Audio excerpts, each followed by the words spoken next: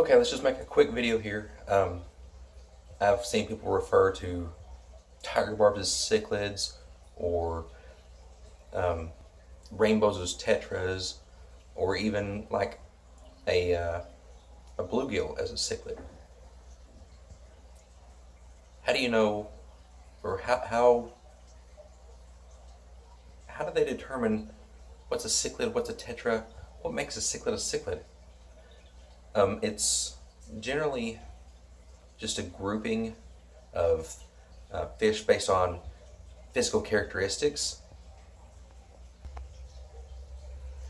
Like, for example, the tetras. The name tetra is a reference to an old part of the nomenclature that was used that isn't really used anymore. And if you're familiar with like the Greek and Latin, it references four. And what they're talking about is tetras all have four fins that aren't paired with another fin. And that would be the dorsal fin, anal fin, caudal fin, and an adipose fin. Most other fish don't have that adipose fin. So that's the main characteristic for a tetra, to have a tetra.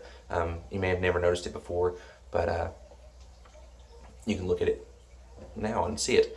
Some of the smaller ones you might not be able to really make it out, like a neon, you probably can't make out the adipose fin there. But yeah, the adipose fin on the tetras.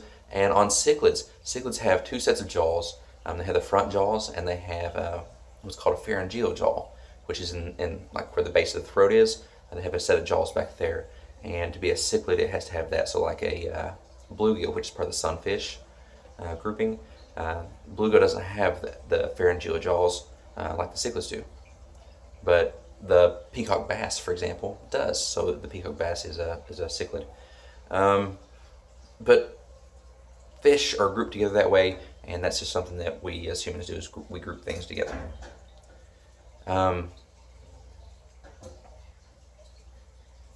And I'm sure that you can identify other characteristics in other fish that group them together, like rainbows. I'll give you a little hint there. Take a look at the dorsal fins.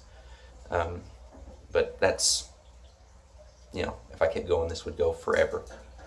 I'm going to keep it a quick video here. So until next time, you know what to do. Hit the subscribe button, the thumbs up, thumbs down. Leave a comment below.